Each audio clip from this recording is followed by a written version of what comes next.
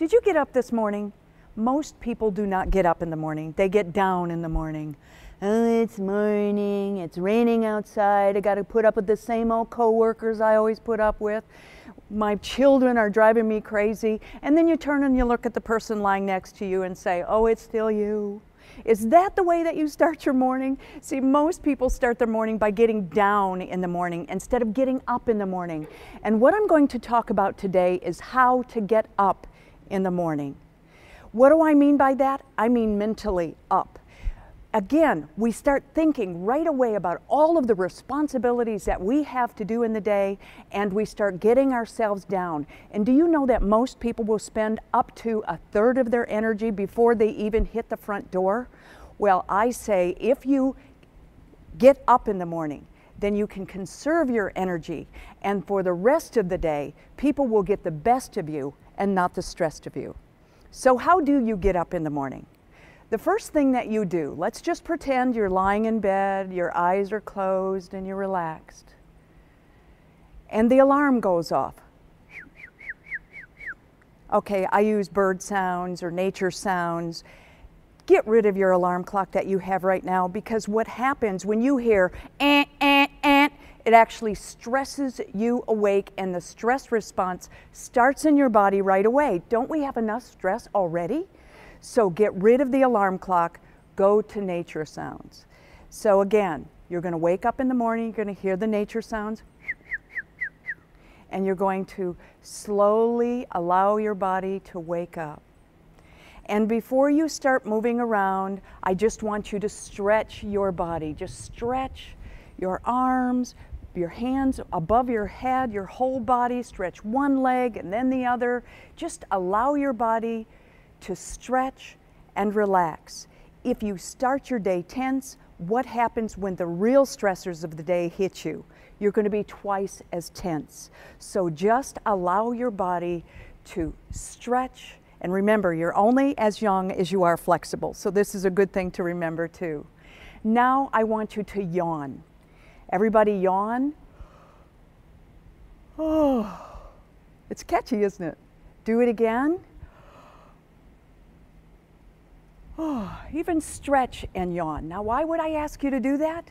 Because you are getting oxygen into the lower part of your lungs. Most people only get oxygen into the upper part of their lungs, not the lower. I want it all the way down, get rid of the old oxygen, get the new oxygen in there, and really refresh your body, get it going through all your limbs, every cell in your body, and especially your brain, because I have a feeling you're going to need the brain today. So that will help you immensely. Now, the next thing that you're going to do after you've stretched, after you've taken some deep breaths or yawned, get that oxygen into your body, you're going to take your legs and swing them to the edge of the bed. Just swing them over the edge of the bed and let them dangle for a little bit. Just let your legs dangle, stretch your spine. Again, you're only as young as you are flexible. And again, you don't want to be tense through the day. So this will actually elongate the spine. It feels really good, and let them dangle. The next thing you're going to do, and this part is optional, you can ease yourself up if you so choose, but you can also leap out of bed, which is the way that I like to do, because it puts energy in the body. Right away in the morning, you've already got your serotonin going. Now you need a few endorphins going. Get your body moving by leaping out of bed and then scream, "I win." See, it might be the only time during this day that you get to win. So scream, "I win," and you get to win first thing in the morning. How great is that? And then the next thing that you're going to do as you are standing there, you're going to recite a mantra. Now I'm going to give you my mantra, but if you have your own mantra, that's wonderful. Everyone is entitled to whatever feels right for you. Here's mine.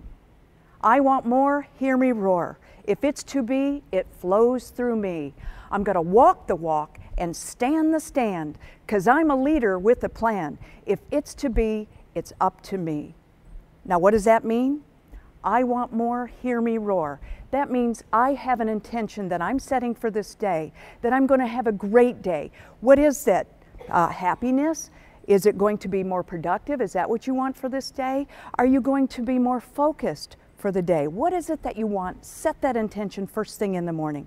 I want more, hear me roar. Tell the world what it is that you intend for this beautiful day. I want more, hear me roar. If it's to be, it's up to me. That means you are taking personal responsibility for you. It's not about what other people are doing or it's someone else's fault. It is up to you. You're going to walk the walk and stand the stand because you're a leader with a plan. I don't care what your job is, you lead by example. Do you know that sometimes when we act badly, it gives others permission to act badly too? If we lead by example, by setting a positive mindset for people, by showing what we can do in life, then guess what? We become the leaders. I want more, hear me roar. If it's to be, it's up to me. I've got to walk the walk and stand the stand because I'm a leader with a plan. This is your plan of action. Because if it's to be, it's up to who? It's up to you. Take personal responsibility. Get yourself up in the morning so that others can get the best of you and not the stressed of you.